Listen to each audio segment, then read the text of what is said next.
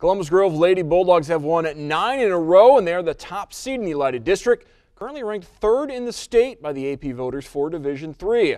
Grove has only 3 regular season games remaining, all on the road starting this afternoon at Arlington. Red Devils are 2nd in Division IV.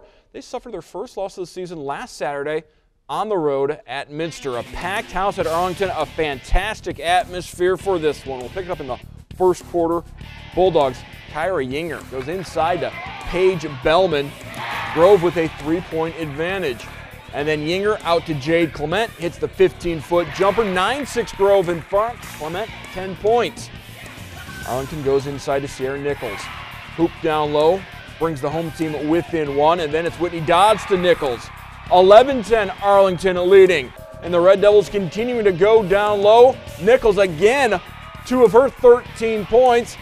Bulldogs would respond in the post as well as Yinger goes behind the back and they find Paige Bellman in the post.